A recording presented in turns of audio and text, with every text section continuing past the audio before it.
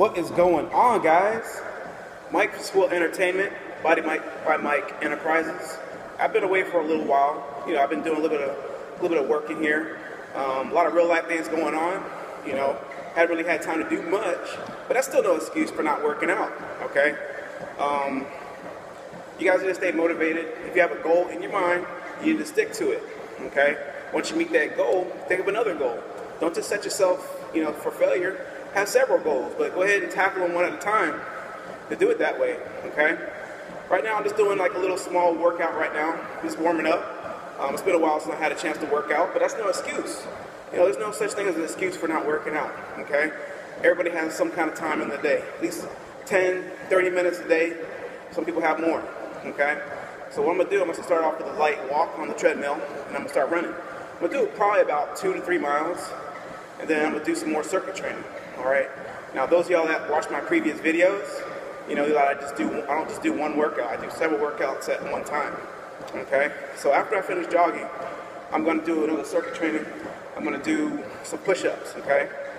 I'm going to do them for about 2 minutes or so. This is how many push-ups I can knock out. You know, if it's 50, if it's 100, whatever the case is. But I'm going to time myself for 2 minutes. I'm going to do all the push-ups I can in 2 minutes. All right.